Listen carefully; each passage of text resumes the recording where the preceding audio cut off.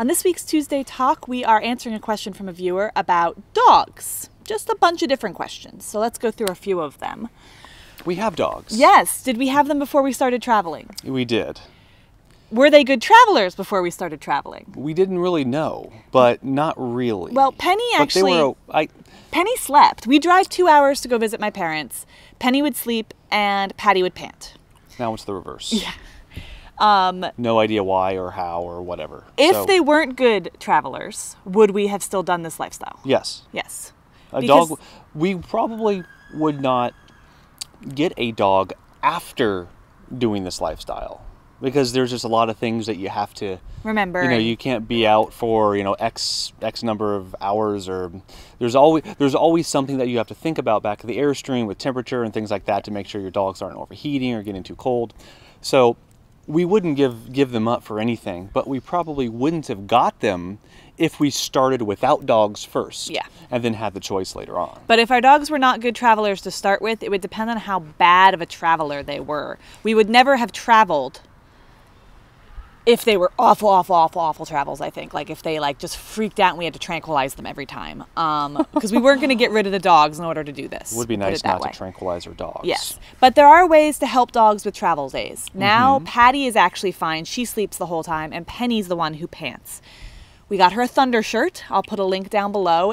And maybe we have a picture or something. I don't know. It's pretty much just a shirt you put on a dog, and it wraps them nice and tight, and it makes them feel more secure with thunderstorms or driving or anything that gives them anxiety. And it seems to be helping with Penny some. Somewhat.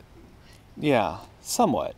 It's not like a night and day difference, but some dogs I've heard it does make a night and day difference. So it might with your dog. Yeah. With ours, it makes some difference, but I don't think it's significant. We're lucky our dogs don't get car sick. I have a friend whose dog gets car sick. She actually fed her ginger pills in her food before they'd go on car rides, and that actually helped because for humans, ginger helps. So there are ways to help your dogs if they're not great travelers. And maybe look into those, talk to your vet or something like that if you think that's going to be a problem when traveling. Yeah. And some dogs may even want a crate. If you have a small enough dog or a small enough crate, they may feel more comfortable in that. That is very true. In your travel vehicle or in your motorhome or Class A or Class B, Class C, whatever you happen to be traveling in and living in. If there's their own little space, a space for them that only they can go and get to and they feel comfortable, that definitely helps. You can also make it more exciting. For a while, we were feeding our dogs special wet dog food every travel day when we got there, and that kind of made it so the travel day, yes, not the best thing, but they'd actually be kind of looking forward to the end of it because they'd get the treats. So there are different ways that you can work with your dogs to make it a little bit more comfortable. Yeah. So hopefully that answered your question. If you have any questions for us for a future Tuesday Talk, leave it in the comments below. Well, okay. I'm sure they're going to wonder how often we take our dogs outside of the Airstream, like on our hikes and whatever.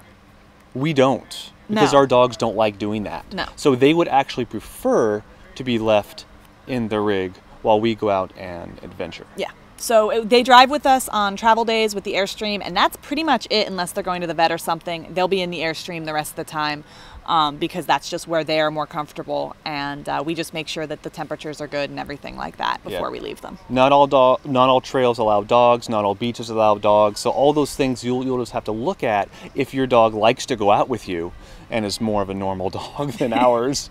Though all those considerations, I guess, come into play. Yeah. But for us, it's always just leave them. Yeah, because so we don't even have to think about whether they happen to be allowed where we're going, because they're not going with us anyway. Exactly.